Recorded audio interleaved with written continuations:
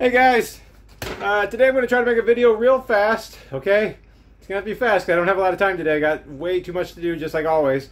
But I have a 2009 Monaco Dynasty. It's got an AquaHot hydronic heating system in it. So a customer's complaining that there is heating on one zone, but not heating on two other zones. So this has three zone hydronic heating on it. I haven't done any real troubleshooting on it, but I'm going to suspect it's something pretty simple. Please keep in mind, I'm very short for time, and I did not plan on making this video, but I thought it'd be good information for you guys. If you can't keep up, I apologize. Now, I have a few, one or two videos on HydroHot or AquaHots. They're kind of like a home heating oil boiler. There's your water heater and your furnace. So it's a hydronic heater. It burns diesel fuel to warm up antifreeze solution that gets piped to little radiators throughout the little zones. And then there's a pump outside at the AquaHot that pumps that coolant around, and little radiators inside, and air blows across it. So when you turn on the thermostat for furnace or AquaHot, all it's doing is telling the AquaHot down there, turn on that little circulation pump, and then turn on the fan to blow air across it. Other than that, they're basically just going to work like a heater core in a car. Take an engine heat and blow air across it. But there's one thing that always seems to happen if you don't use them every once in a while, and we're going to take a look at that. So I got my infrared sensor right here.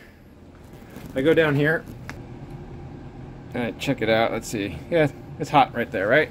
So I'm calling for hydronic heating at the front and in the bedroom. So I do have the furnace turned on all my zones, except for zone 2 because I didn't have a furnace. So the bathroom's running, and it's 76 degrees. If I go into the bedroom here, right down here, it's also running. It's not blowing hot air. Try this last one here. Alright, that one's running. 77 degrees. All right, so we're agreed. It's not heating out here, it was heating at the dash. And I can even turn the water right here. Alright, so that's getting warm enough. Alright, so 105, 108, that's good. So the AquaHot is on diesel. And the thermostat's calling for it, so diesel burner's on. If I were to go outside, you'll probably hear the diesel burner, or the AquaHot running. We're gonna try to hope that we can figure this out. Pay no attention to the water leaks. That's my fault from doing something else. Let me take this apart so we can see it. So if I grab these hoses right here, I can feel this one's hot, that one's not hot, this one's not hot, and that one's hot. That one's even labeled master bedroom. A lot of times on this manifold there's a check valve, and sometimes they'll get stuck. So let's see if we can't free it up. Alright, well that was a miserable experience getting that off. So you can see that circulating pump is running, that one's running, and that one's running. So you have directional flow, goes out and back down into the loop here. So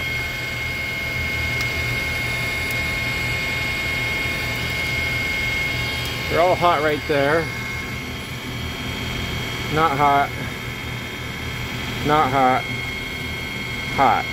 So let's just try the most important method ever made. We're going to hit it with a hammer.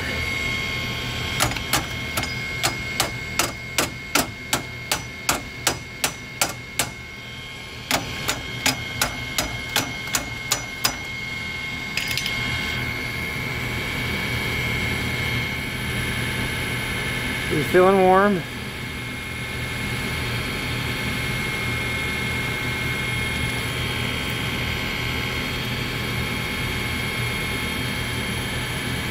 Alright, so let's see if we can't see the temperature raise.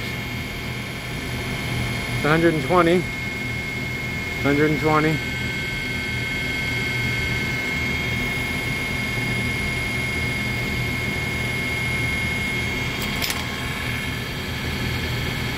Oh, it's feeling warm. That one's feeling warm. Alright, let's go inside, see if we got hot air now.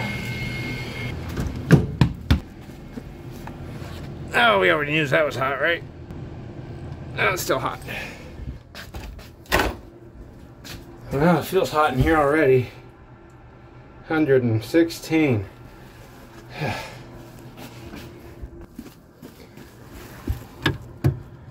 Up. Cool. Alright, so it's coming up. We come over to here. Look at that. Okay. Alright, so that was on the AquaHot, HydroHot. They both have that check valve on it. Doesn't matter which one they have. It's just a directional check valve so that the coolant only, or the hydronic heating, the loop only goes one direction. It's really, really common for that little, it's a brass flapper in there. It just gets stuck to a seal. And sometimes it just gets stuck, especially if it hasn't been used for a while.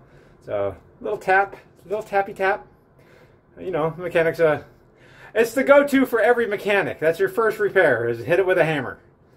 Second repair is to hit it a little bit harder. Well, that was a quick little video. I really don't have a lot of time to do much more than that. I hope that helped out somebody out there. But of course, don't do that if the pump's not pumping. If the pump outside you can't see is pumping, hitting it with a hammer is not doing anything either. All right, I'm hot as can be in here now. Turn that off. And yes, I'll take this opportunity to go wash that off.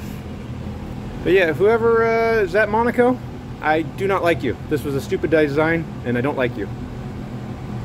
Burying something that important like that. All right. High tech. Simple green. I don't want to shame anybody because I have a trailer that's full of rat droppings myself. It's so common. Almost.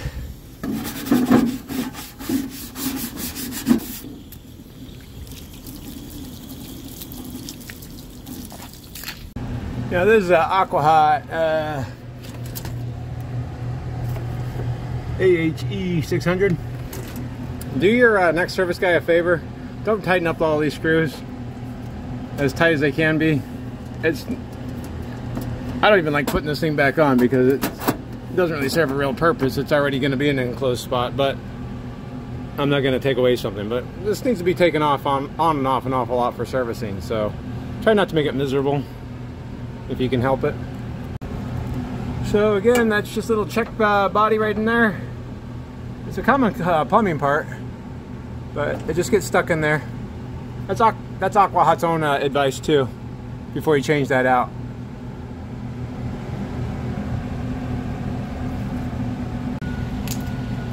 Alright, so I just got everything kind of lightly put together. There's little tabs underneath here that fit behind the panel, so it doesn't come out. There's a screw right over there. One right over. That one in right there. That'll be the easiest one to get to. Get my super fancy screwdriver. This thing saved me so many times, this tiny little guy.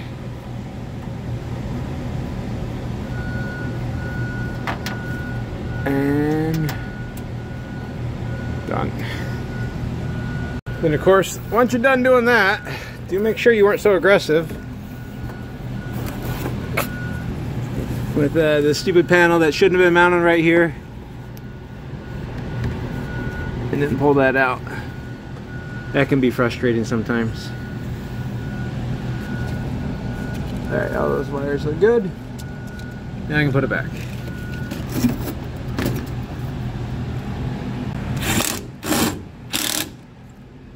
Alright, that's still on. Alright. Again, no, pay no attention to the water leak. That was a different issue. That was a quick accidental video about how to fix an AquaHot that may not be cooling a particular zone. If one of the zone pumps is running, but you aren't getting any heat, maybe just hit it with a hammer. Oh, couldn't hurt.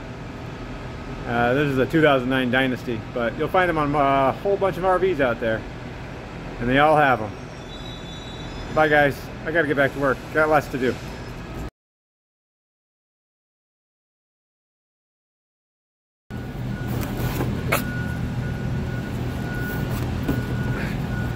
This panel right here.